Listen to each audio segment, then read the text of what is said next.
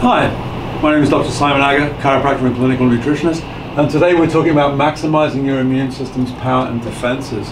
Now, there's something called immune competency. Everybody has a certain degree of immune competency. Some people get sick easy, some people get sick harder, and some people just do really well. And there's a reason for these things.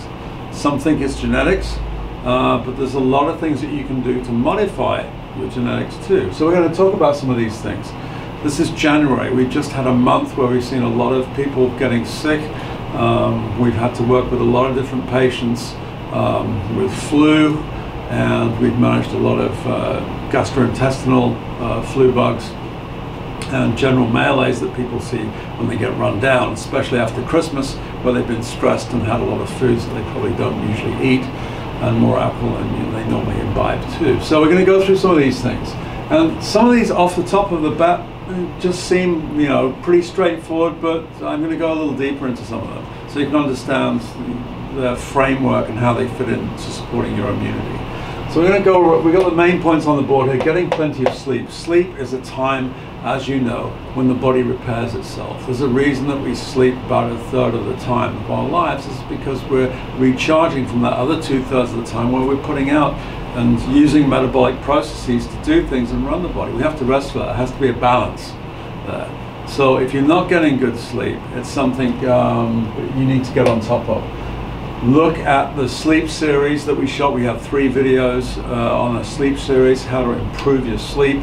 And if it's not restful, again, if it's fidgety sleep, look at those and then call us with any extra questions. We deal with sleep problems every week in the clinic, and we can help them. The video is also on the YouTube page, Dr. Agger and Agger Chiropractic and Nutrition Clinic, as well as on our website in the member areas. So very important that. So that's the variable. Can you change this variable, yes or no? If you've got young kids, then you're going to have to modulate that. And there's certain things you can do if you've got kids that are young and haven't got a set sleep schedule if they're under the age of 1 year old. The second thing is we can get the lymphatics moving. Now, lymphatic is a big word for this chain of circulatory, part of the circulatory system that goes all through the body.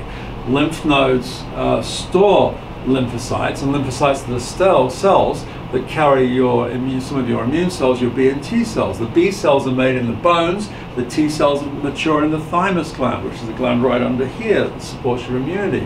So to keeping these cells, these B and C cells, flowing through the body so they can fight diseases, viruses and infections is very, very helpful. So if this is moving through the body, that's going to be a plus. If it's static, it's not going to be so good because they're just be sitting around, they're not going to be able to mobilize as well. So let's get the lymph moving. How do we get the lymph moving? We move, we stretch, we get out of our chair, we set a timer every 25-30 minutes to get up, or we put something away from our desk so we had to get up, or we stretch a little bit.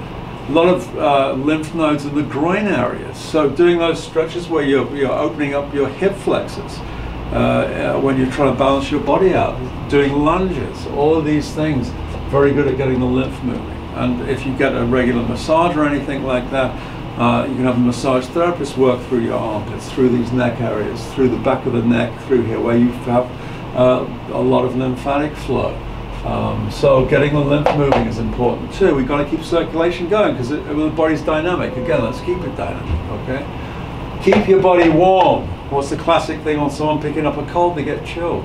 So scarf in the neck. When the weather changes like that, yes, it's fairly mild in Portland, Oregon, compared to a lot of places in the world, but temperatures can drop very quickly, and you can have a mild day around about 50 degrees Fahrenheit, and it can drop down to 38, 42 with a wind chill coming from the gorge, and it'll get you around your ears and around your throat. Or you can get wet and damp and get cold and wet, and that's when you can get a cold. So having a hat, having a hood, having an umbrella, having a scarf, all these things are important. So keep your body warm, makes a big difference, okay? This may sound simplistic, but washing your hands with hot water and soap. If the water isn't hot, you're not going to get rid of a lot of bacteria with cold water and soap.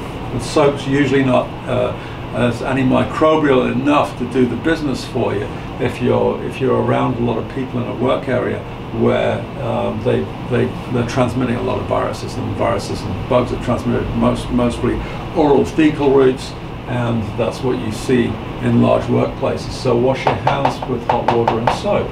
Let the water get hot, use the soap, dry your hands, and then you're back at it again. And if you're washing your hands a lot, maybe you need some hand lotion too to stop your skin from drying out. Okay.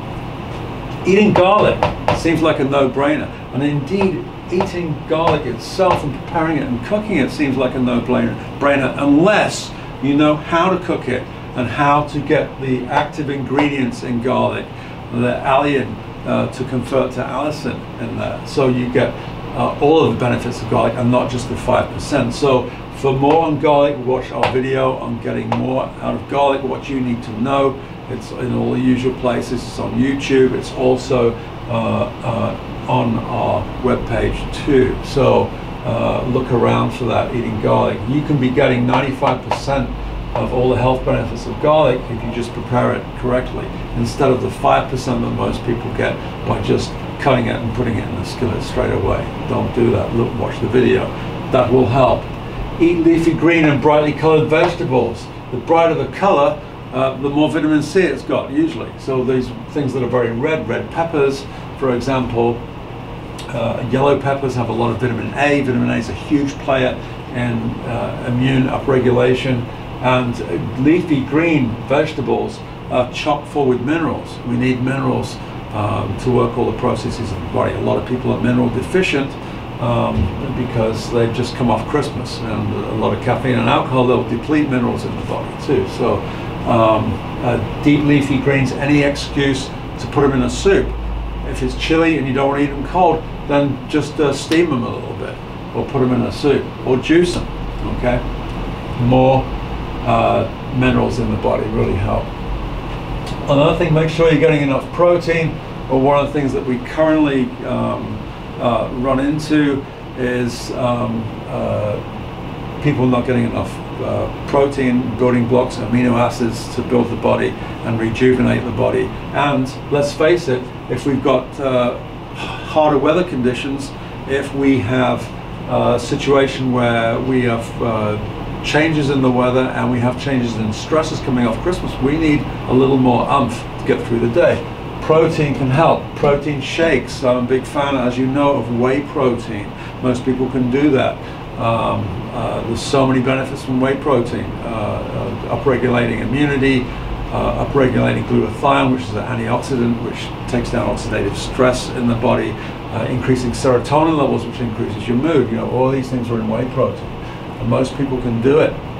If you're in the small percentage of people that cannot tolerate whey, well, then you can do a rice protein or a pea protein or a hemp protein. Very good for making a shake and just get a grab and go between meals to keep the blood sugar stable too. So getting enough protein makes a big difference. We want to look at nutrient dense foods too. Butter, absolutely fantastic. A massive source of vitamin A. Again, very good for epithelial linings of the skin and inside in the mucosal linings of the mouth, down through the GI tract, all the way through to where it comes out at the end there. Broths, great source of bone building stuff. Bones, where all your blood cells are made, where we talked about some of your lymphocytes are made there. We talked about earlier, all these things that help your body run and fight bugs. They're in broths, especially bone broths. So broths are very good. And then organ meats.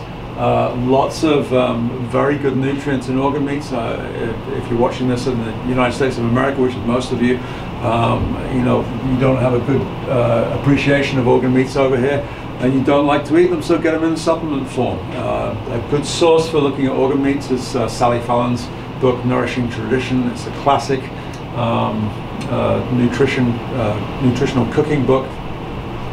Good stuff on that. But you can eat nutrient-dense foods, support the body. What else can you do? You can take whole food vitamin C and minerals. Now, the reason I mention this is because a lot of people will just bang on with antioxidants, policy. Remember, vitamin C is a whole molecule, and ascorbic acid is just the exterior lining. That is ascorbic acid right through here. the whole C's, all the tyrosinase, all the P factors, the J factors, all the bioflavonoids, the rutin, etc. All that good stuff. You don't get that when you just get straight ascorbic acid. Okay? Ascorbic acid is just antioxidant, which is great in itself, but let's get some of the rest of the C molecule in there. The tyrosine will upregulate your adrenal glands, which give you energy to fight things and give you endurance.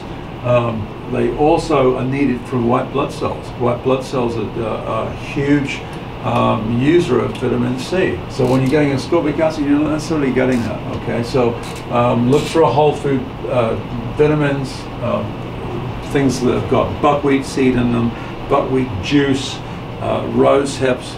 There's a lot of sources that have got good sources of C. And minerals, make sure you're getting, you're doing all these leafy greens, you're getting a balanced diet, you're supplementing with different stuff.